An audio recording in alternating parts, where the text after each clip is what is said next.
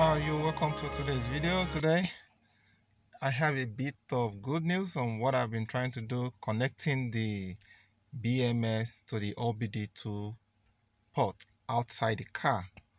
And right from the first day that I did the connection, I got the connection right, only that I did not finish the steps. Eventually I got it, but some of the things that I've come to discover I will show you. From this diagram, this is printed out of the repair manual, service repair manual. This LB11 is this port. This is LB11, and this other one is the LB1. This is LB1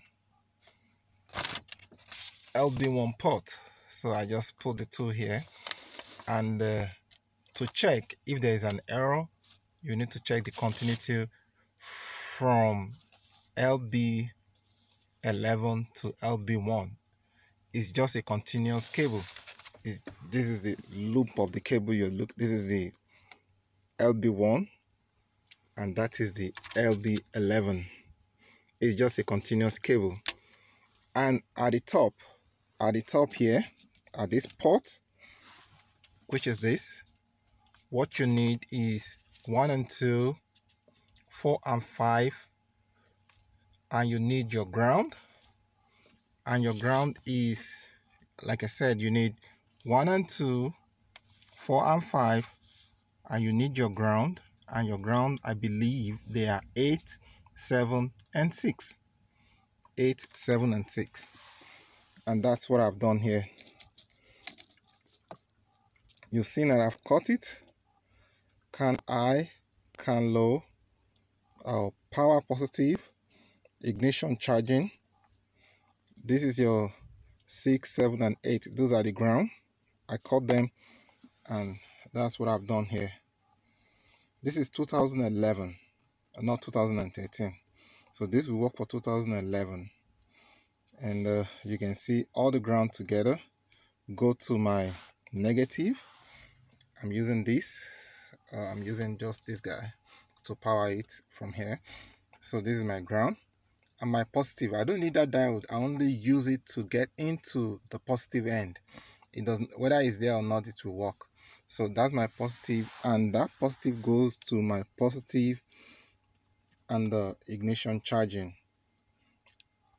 Just for curiosity's sake, I added charging enabled, the yellow one. I don't need it. Just your positive and your ignition charging, which is this one, the red cable with the white stripe and the red one. That should trigger it on. It's on. But guess what? If I'm to continue, it will still not be working. I end up opening this up to see how I'm going to get the problem solved. Guess what? I just damaged it for nothing's sake. I don't need to open it up. I did some trial and error in it. I end up damaging it. It's no longer working. But the one for this car, that's the one I'm going to use. You can see the car is connected to its own and is working. Then I will show you the steps I was missing, which was just what I need to change on the Android device. This, as it is now, is connected to the car, and the car is checking everything on the car.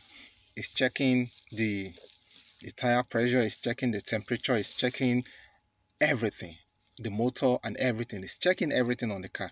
But guess what? This one that I'm trying to set in, it will only check what? The BMS. The BMS. And that was the error I was making here. I need to change the setting from the car to only BMS, and then it will work. Join me as I do that. We take this out from the car. We plug it into this place. Once we take it out of the car, it stopped working. It's disconnected. Now it's connected here. The light is still on. It's trying to connect back to it. This is where I stopped at the other end, that I was not getting any information. So now it's trying to connect back to it. it's not connecting it, and that's where I got stuck. So what do you do from here? You click on the top right corner here, and this will come up. You go to the setting, then from the setting, under the tab you have model year. It is still 24 kilowatts, yes, 2011. You keep that, drop down, BMS only. Click on the BMS only, and you go back to the main screen. See what happened. It's trying to connect. It's trying to connect. It's trying to connect.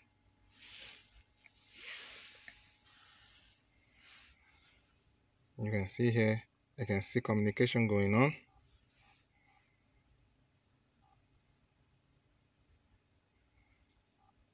I can unplug it, or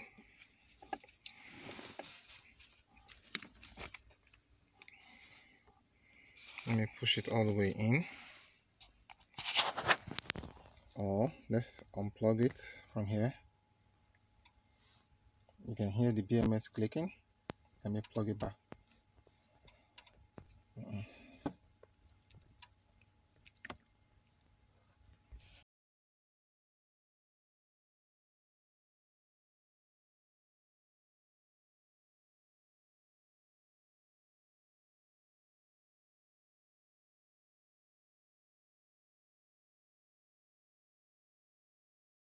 Disconnected.